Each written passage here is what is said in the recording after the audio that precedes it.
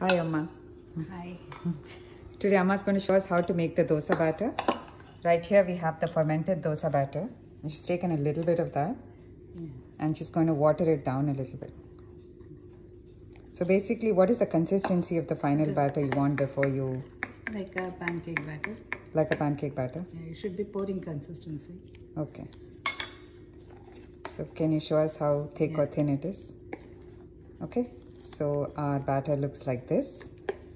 Okay. And right here we have our cast iron pan. The pan's been heating up for some time. Sama, how do we know if the pan is warm enough? Do I sprinkle some water on it? Yeah, you can sprinkle or... Yeah, it's ready.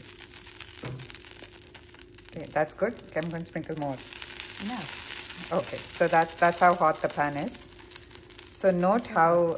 okay, go ahead and pour it. So it's not like a pancake. You quickly spread it as soon as...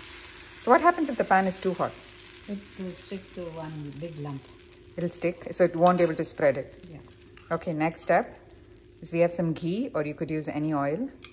This is So how much? Oh, this is avocado oil. It looks like ghee. Sorry. So how much do you pour? Like a teaspoon? 1 teaspoon. Like all around? All around and in the center too. Okay. If you want it more crisp, more oil. Okay, more crisp, more oil. So we're going to wait for the dosa to brown. How many? Like a minute or so? It lifts up on the sides. So it lifts up on the sides. Okay. Let's wait. Okay, so it's been about a minute that the dosa has been browning. So you can see how it's brown in the middle. Are you going to flip it over or wait? Flip it over. You're going to flip it over? Yeah. Okay. Okay, so you can see this is the classic golden brown color of a dosa. Another minute or so to let it cook. Yeah? Yeah, because one side is... So not a minute, but we just waited about 10-15 seconds and we're ready. And we have a plate ready. Do we have a plate? Oh, there it is. Okay. And that is how a dosa looks on your plate.